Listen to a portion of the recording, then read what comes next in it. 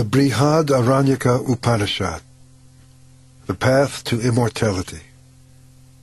Maitreya Yajnavalkya said to his wife one day, "The time has come for me to go forth from the worldly life. Come, my dear, let me divide my property between you and Katyayani."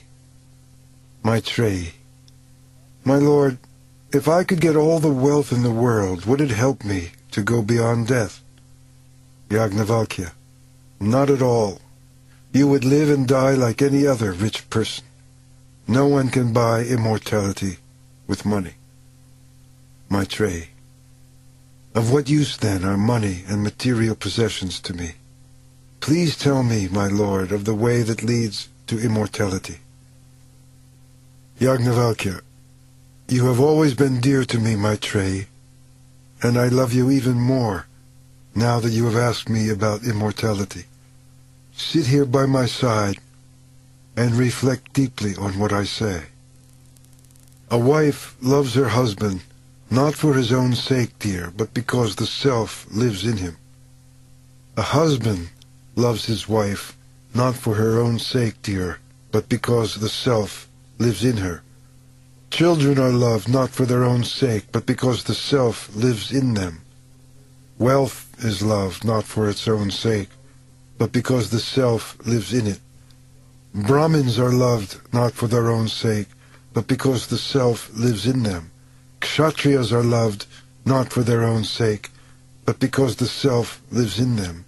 The universe is loved not for its own sake, but because the self lives in it. The gods are loved not for their own sake, but because the self lives in them.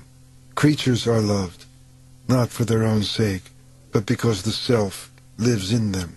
Everything is loved not for its own sake, but because the self lives in it. This self has to be realized. Hear about this self and meditate upon him, Maitreya. When you hear about the self, meditate upon the self, and finally realize the self, you come to understand everything in life." For Brahmins confuse those who regard them as separate from the self. Kshatriyas confuse those who regard them as separate from the self. The universe confuses those who regard it as separate from the self.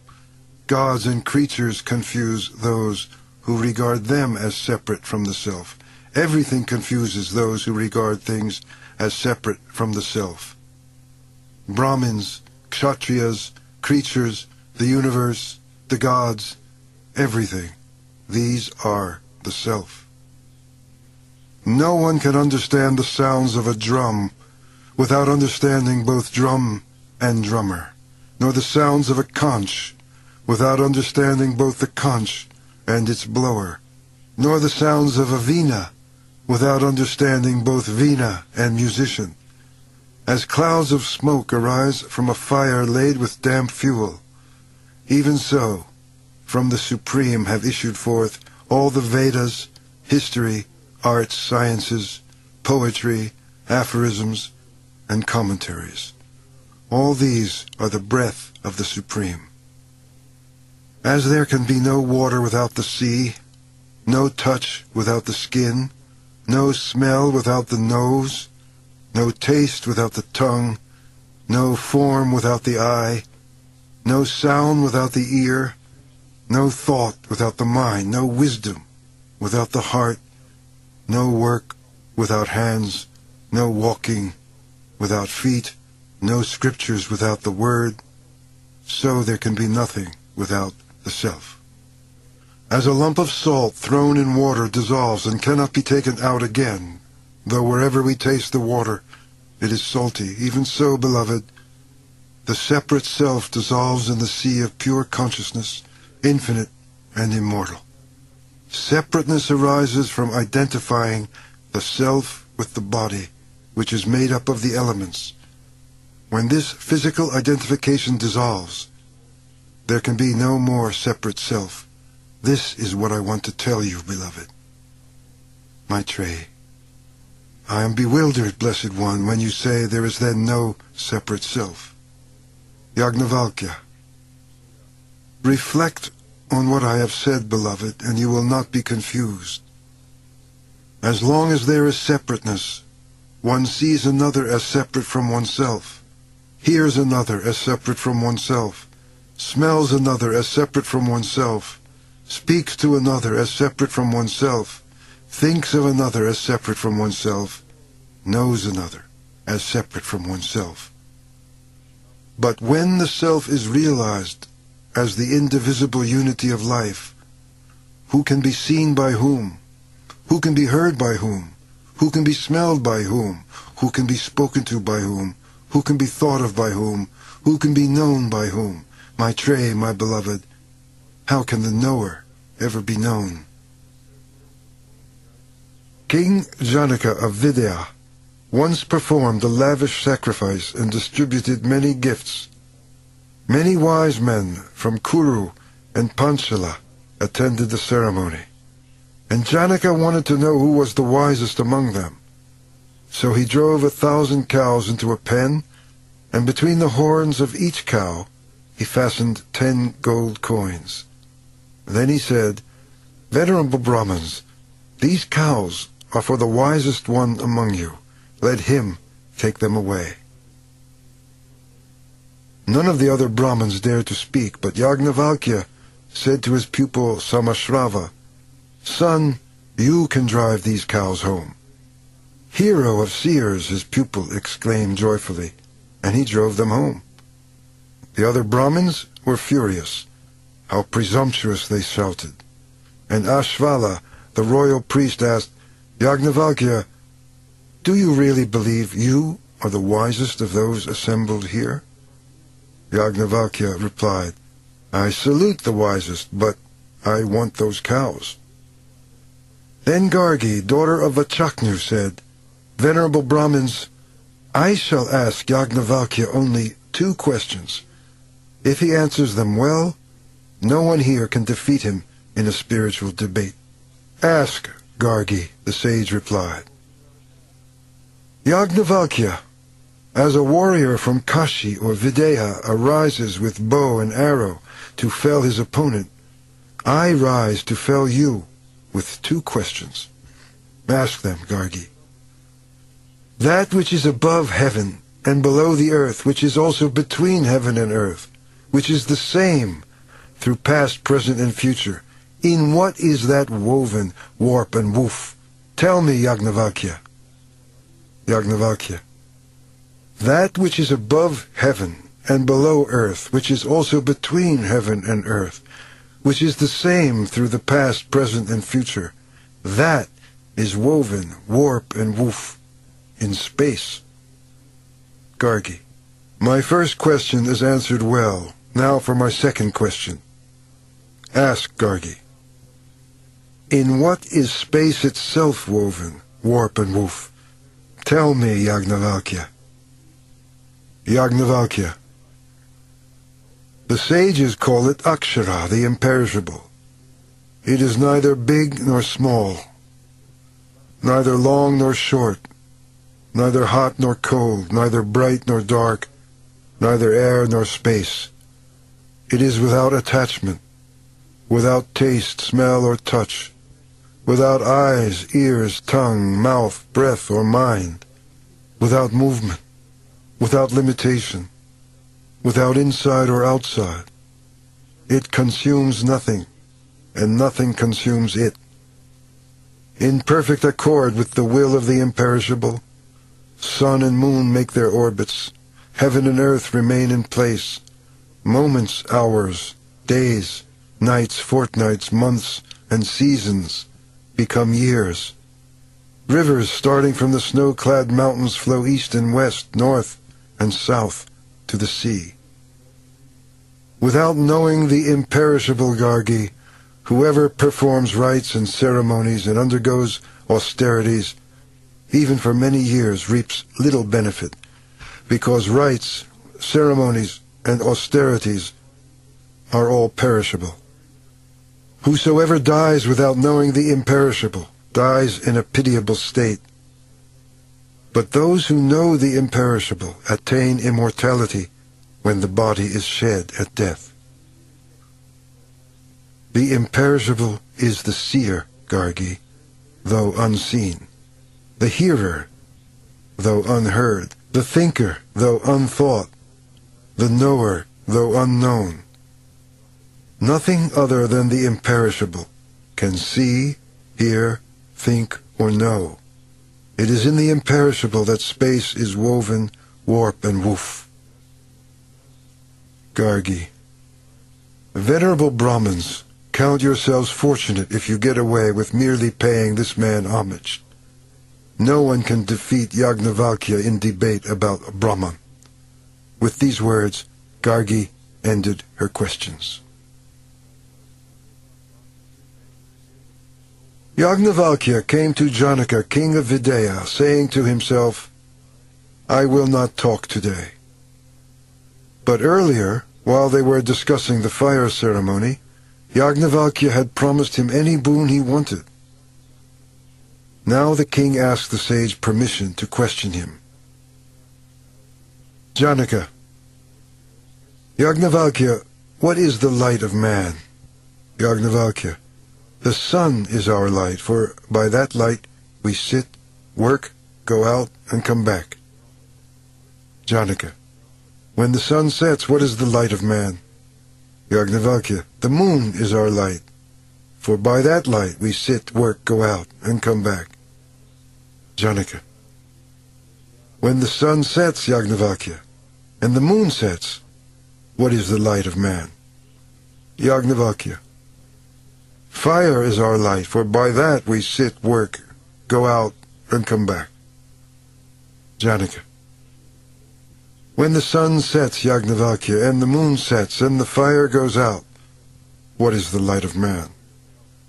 Yajnavalkya, then speech is our light, for by that we sit, work, go out, and come back. Even though we cannot see our own hand in the dark, we can hear what is said and move toward the person speaking. Janaka, when the sun sets, Yajnavalkya, and the moon sets, and the fire goes out, and no one speaks, what is the light of man? Yajnavalkya, the self indeed is the light of man, your majesty, for by that we sit, work, go out, and come back. Janaka, who is that self? Yajnavalkya, the self, pure awareness, shines as the light within the heart surrounded by the senses.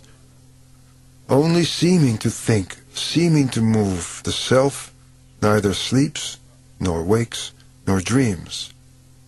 When the self takes on a body, he seems to assume the body's frailties and limitations. But when he sheds the body at the time of death, the self leaves all these behind. The human being has two states of consciousness, one in this world, the other in the next. But there is a third state between them, not unlike the world of dreams, in which we are aware of both worlds, with their sorrows and joys. When a person dies, it is only the physical body that dies. That person lives on in a non-physical body, which carries the impressions of his past life. It is these impressions that determine his next life. In this intermediate state, he makes and dissolves impressions by the light of the self.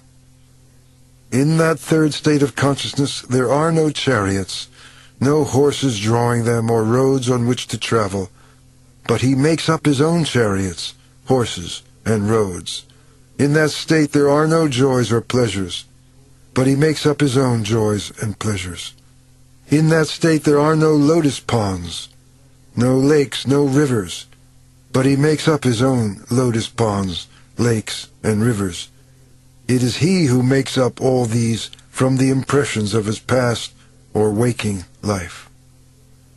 It is said of these states of consciousness that in the dreaming state, when one is sleeping, the shining self who never dreams, who is ever awake, watches by his own light the dreams woven out of past deeds and present desires. In the dreaming state, when one is sleeping, The shining self keeps the body alive with the vital force of prana and wanders wherever he wills. In the dreaming state, when one is sleeping, the shining self assumes many forms, eats with friends, indulges in sex, sees fearsome spectacles. But he is not affected by anything, because he is detached and free. And after wandering here and there in the state of dreaming, enjoying pleasures and seeing good and evil, he returns to the state from which he began. As a great fish swims between the banks of a river as it likes, so does the shining self move between the states of dreaming and waking. As an eagle, weary after soaring in the sky, folds its wings and flies down to rest in its nest, so does the shining self enter the state of dreamless sleep where one is freed from all desires. The self is free from desire, free from evil, free from fear. As a man in the arms of his beloved is not aware of what is without and what is within, so a person in union with the self is not aware of what is without and what is within, for in that unitive state all desires find their perfect fulfillment. There is no other desire that needs to be fulfilled, and one goes beyond sorrow. In that unitive state there is neither father nor mother, neither worlds nor gods, nor even scriptures. In that state there is neither thief nor slayer, neither low caste nor high, neither monk nor ascetic. The self is beyond good and evil, beyond all the suffering of the human heart.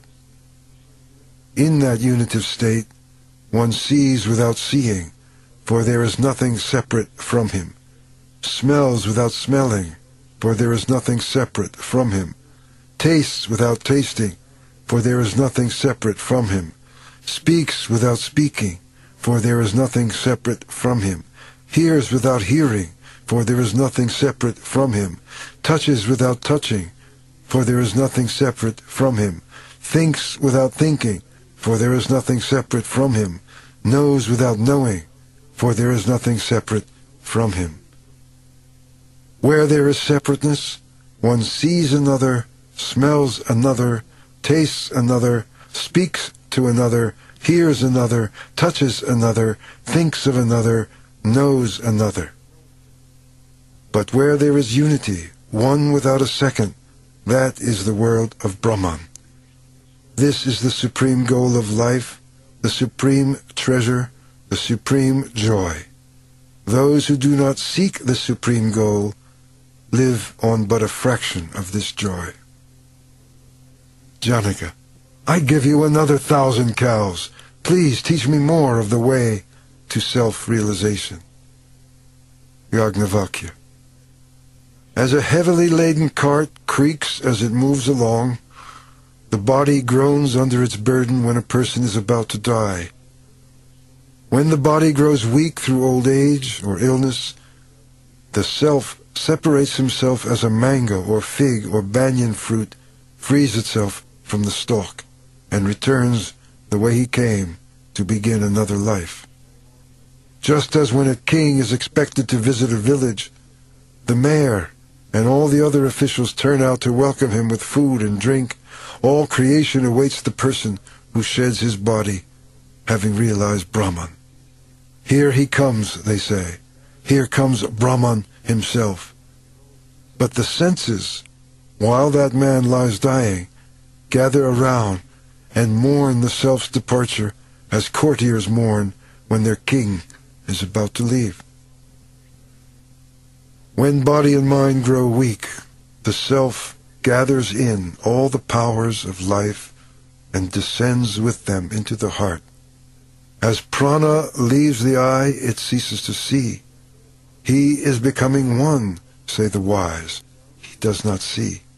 He is becoming one. He no longer hears. He is becoming one. He no longer speaks or tastes or smells or thinks or knows. By the light of the heart, the self leaves the body by one of its gates, and when he leaves, prana follows, and with it all the vital powers of the body. He who is dying merges in consciousness, and thus consciousness accompanies him when he departs, along with the impressions of all that he has done, experienced, and known. As a caterpillar, having come to the end of one blade of grass, draws itself together and reaches out for the next, so the self, having come to the end of one life and dispelled all ignorance, gathers in his faculties and reaches out from the old body to a new. As a goldsmith fashions an old ornament into a new and more beautiful one, so the self, having reached the end of the last life and dispelled all ignorance, makes for himself a new, more beautiful shape, like that of the Devas or other celestial beings. The self is indeed a Brahman, but through ignorance people identify it with intellect, mind, senses, passions, and the elements of earth, water, air, space, and fire. This is why the self is said to consist of this and that, and appears to be everything. As a person acts, so he becomes in life. Those who do good become good. Those who do harm become bad. Good deeds make one pure. Bad deeds make one impure. So, we are said to be what our desire is. As our desire is, so is our will. As our will is, so are our acts. As we act, so we become. We live in accordance with our deep, driving desire. It is this desire at the time of death that determines what our next life is to be. We will come back to earth to work out the satisfaction of that desire. But not those who are free from desire. They are free because all their desires have found fulfillment in the self. They do not die like the others, but, realizing Brahman, they merge in Brahman. So it is said, when all the desires that surge in the heart are renounced, the mortal becomes immortal. When all the knots that strangle the heart are loosened, the mortal becomes immortal, here, in this very life.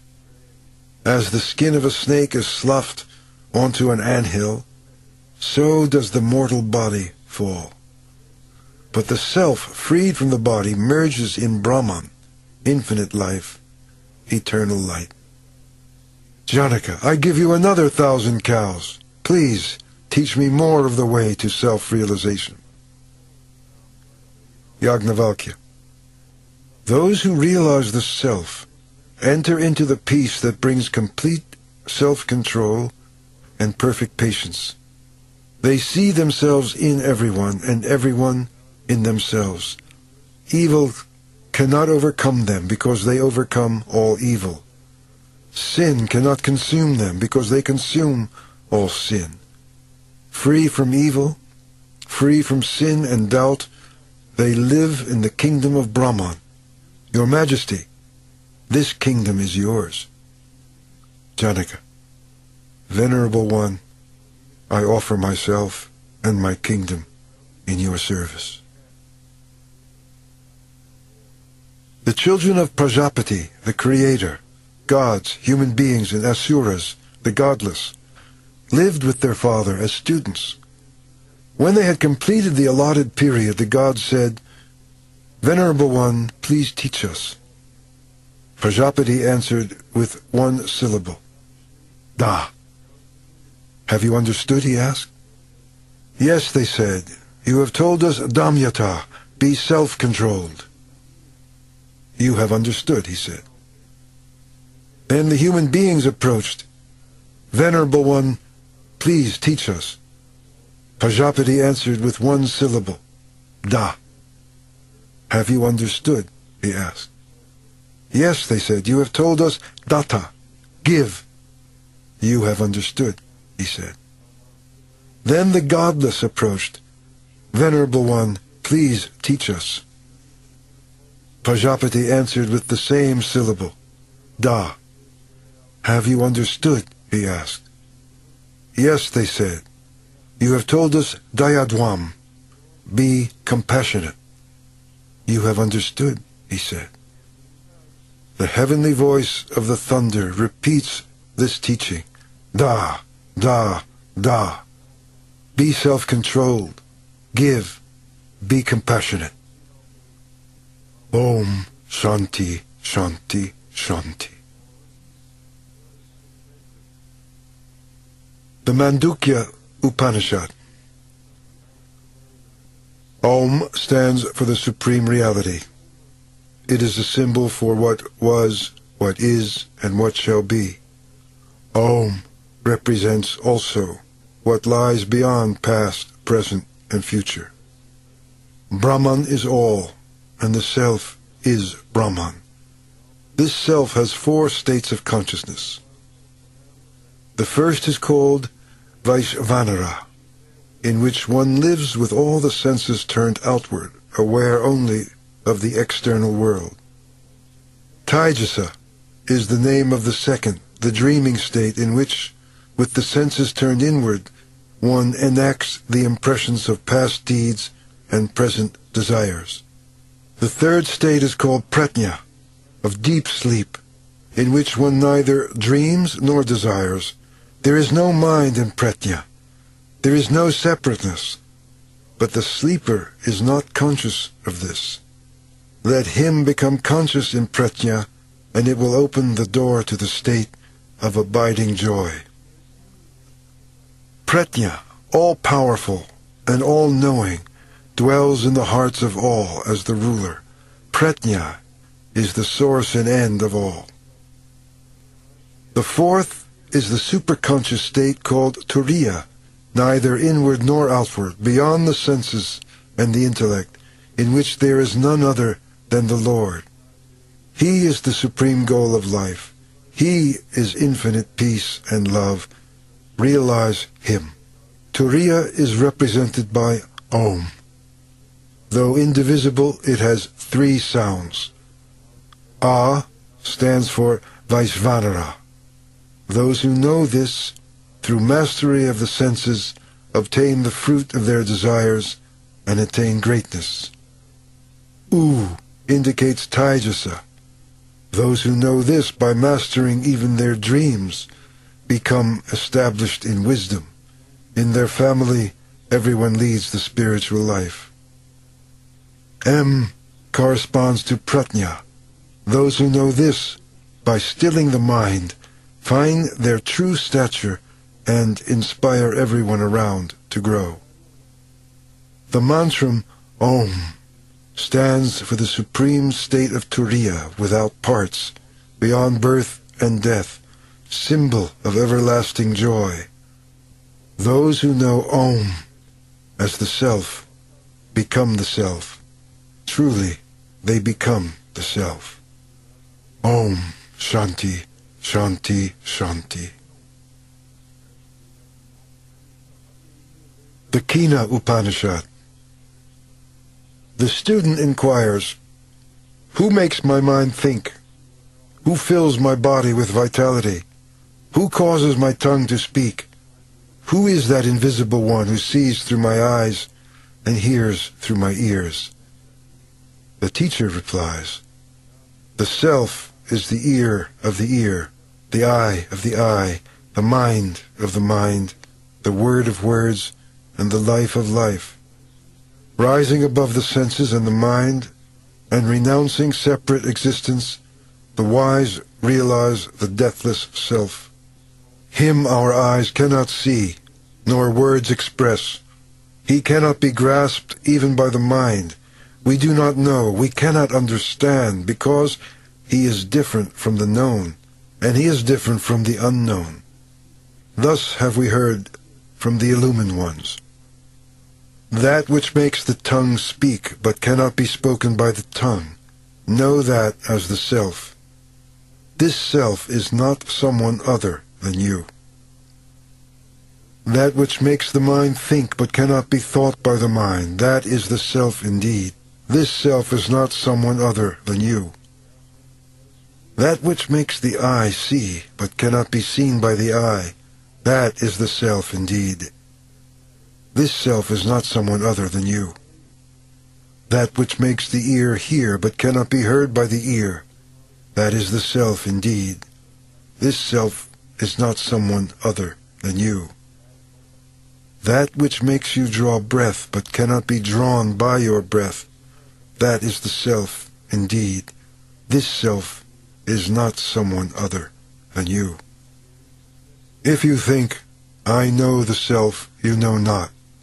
All you can see is his external form. Continue, therefore, your meditation. The student. I do not think I know the self, nor can I say I know him not. The teacher. There is only one way to know the self, and that is to realize him yourself. The ignorant think the self can be known by the intellect, but the illumined know he is beyond the duality of the knower and the known. The self is realized in a higher state of consciousness when you have broken through the wrong identification that you are the body, subject to birth and death. To be the self is to go beyond death. Realize the self, the shining goal of life. If you do not, there is only darkness. See the self in all, and go beyond death. Once upon a time, the gods defeated the demons, and though the victory was brought about through the power of Brahman, the gods boasted, ours is the victory, and ours the power and glory. Brahman saw their foolish pride and appeared before them, but they recognized him not. They said to Agni, god of fire, find out who this mysterious being is. I will, promised Agni, and he approached the being. Who are you? Asked the mysterious one.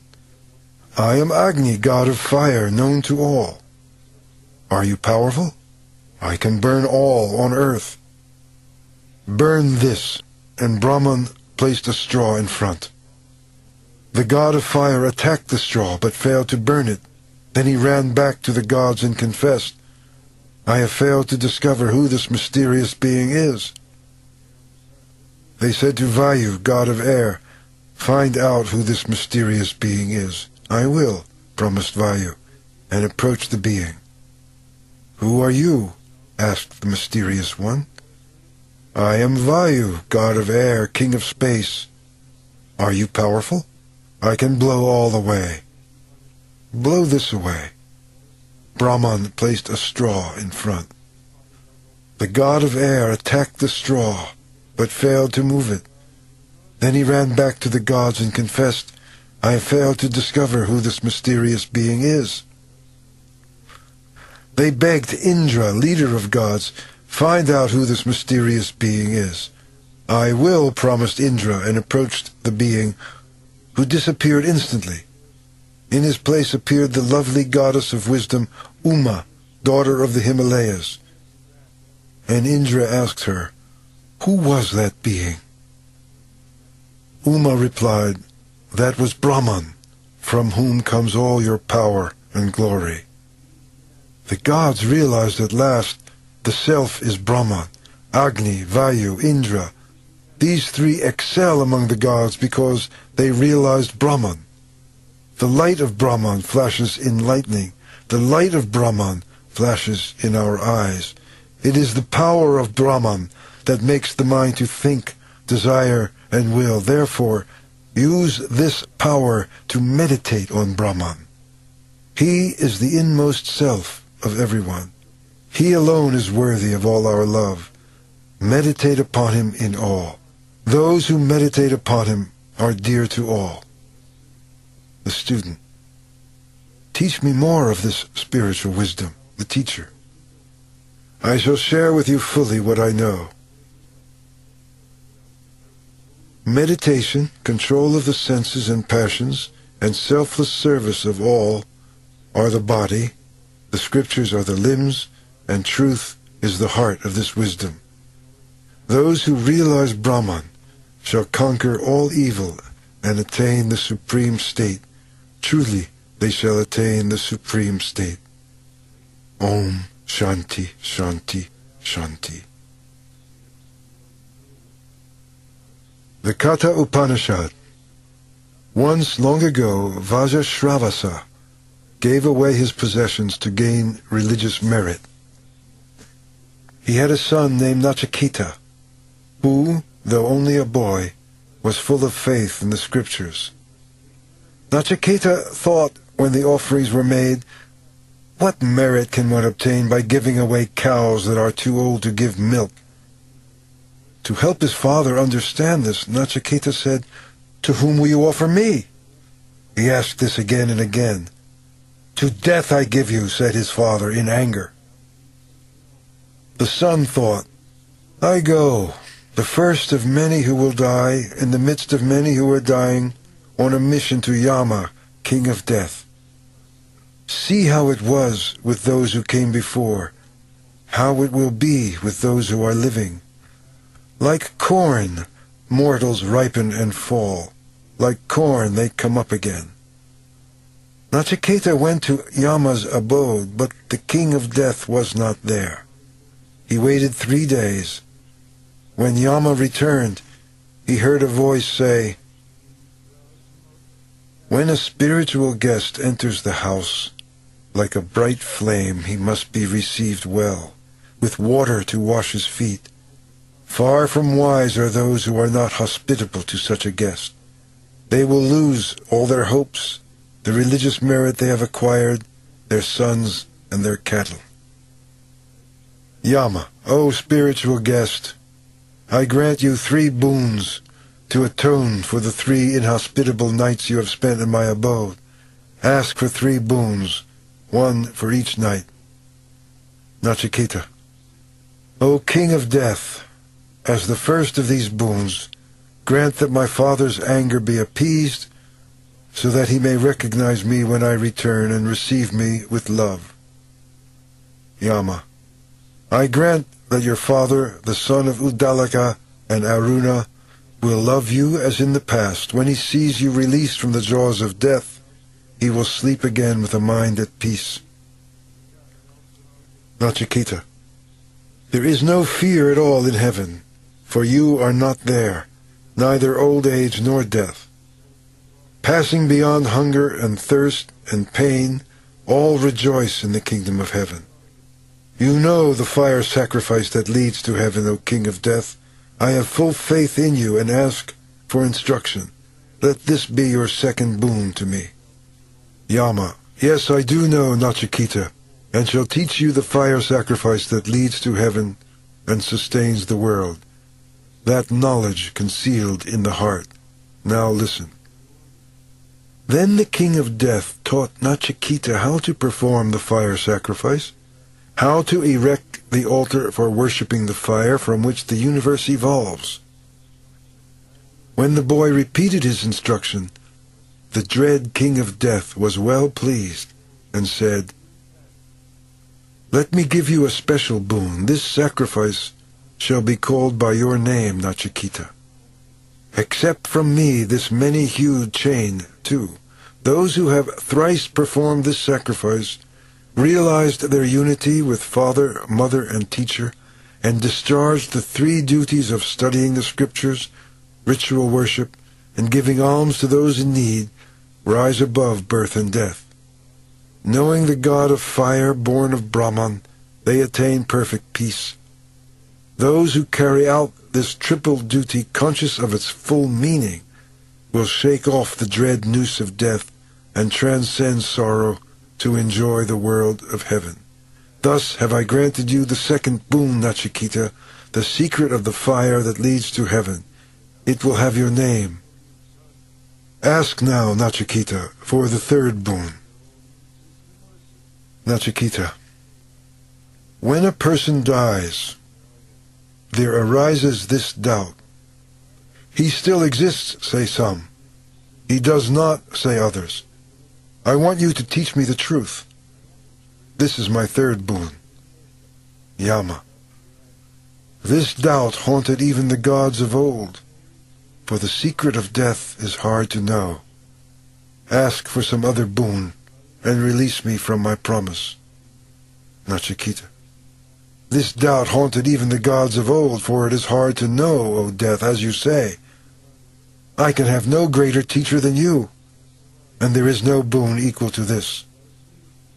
Yama, ask for sons and grandsons who will live 100 years.